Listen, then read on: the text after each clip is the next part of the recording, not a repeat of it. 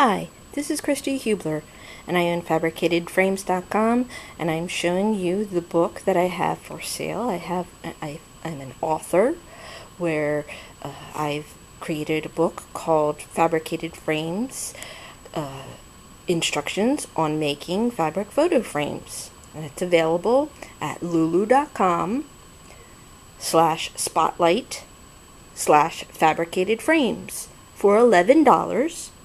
It is also available at amazon.com, as you can see. That's the title, and it is a real book. It's a do-it-yourself book, and actually has an ISBN as well.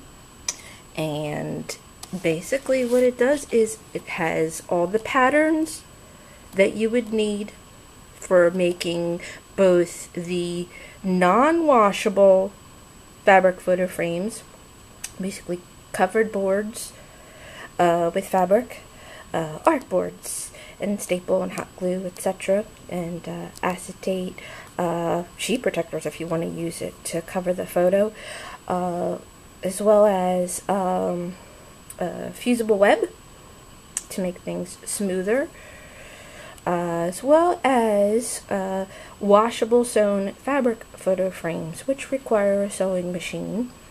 But a lot of the products, the supplies that you need, are available. You may have them in your home, but you can get them at art supply stores, Joann's, etc., Michael's, AC Moore, Hobby Lobby, quilt shops sometimes too. And basically it has in it besides having patterns, which I'll show you in a moment, it has the tools list of the things that you need for both the non-washable and the washable sewn fabric photo frames. You get a tools list that explains everything. You even get a graph paper, 1/4-inch size cubes that you could use just in case you accidentally lose the other parts and or pages for whatever reason, and you have this as a backup. So I'm giving you a graph paper as a backup. And then as well, you're also getting patterns for the non-washable fabric photo frames. This area here is where you would join it with the iron in between here, so that way this is a two-piece covered both sides with fabric. Where it joins here allows it to bend, so you could have it stand upright with the ribbon at the bottom. For both the non-washable and the washable, you would have a ribbon at the bottom. The washable sewn fabric frame, you would have you'd stitch it up top and have the board go in this way.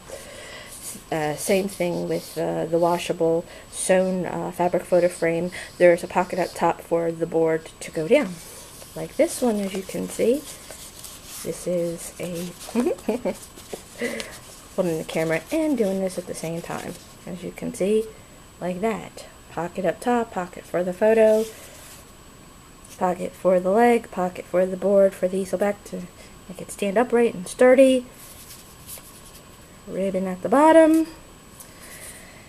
and you have a graph pattern here for the structure of the legs, just in case if you want to trace over it, cut it out, follow the guide of the squares and you won't go wrong.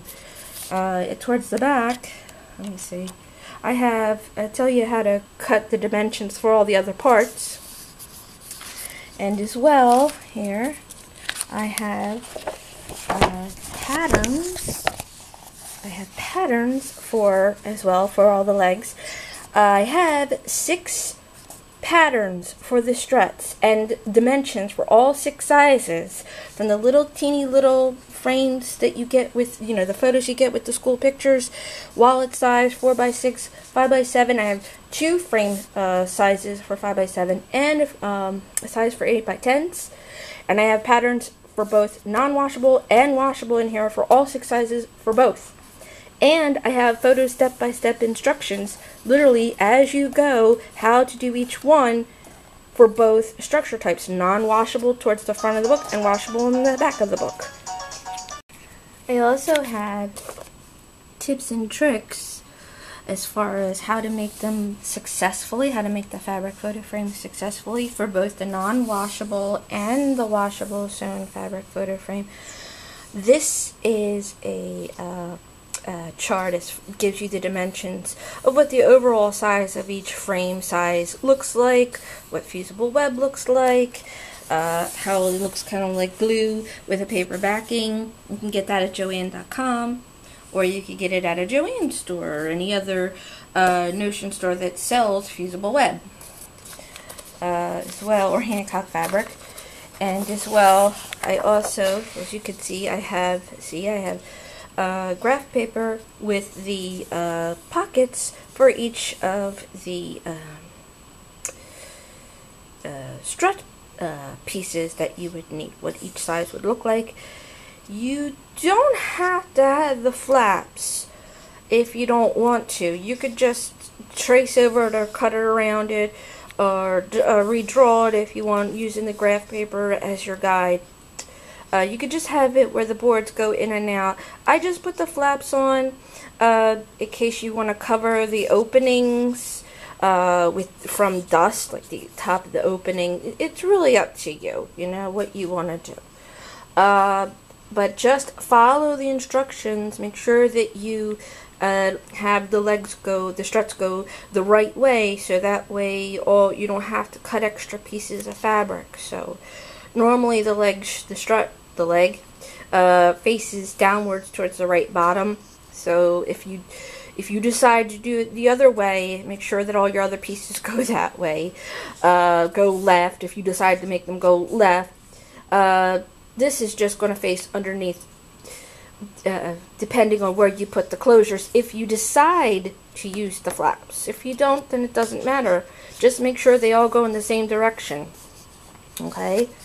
And again, we have photo step-by-step instructions. And I also have e-patterns, where they're PDF files, direct, exact, true size for all the parts, every piece of fabric, the dimensions, the parts for that, what to cut the boards, everything. And they're available for $1 a piece, but I have all 12 patterns, 6 for each non-washable fabric photo frame size, 6 for each fabric washable fabric sewn fabric photo frame, 12 in all in the book for $11. And there are a lot of times you could get the book on sale for 20-30% off, you know, so it's really a good deal to go through lulu.com, lulu.com/spotlight/fabricated frames, or go to my site and you can go from there.